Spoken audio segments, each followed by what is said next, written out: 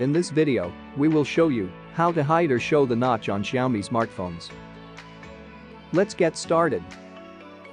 Open the settings. Then in the settings menu scroll down to the notification and control center and open it. Then into the notification and control center scroll down to the status bar and tap on it.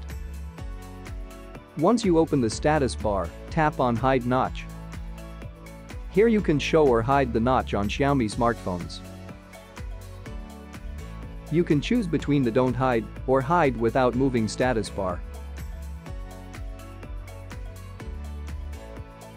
Thanks for watching. Don't forget to like and subscribe.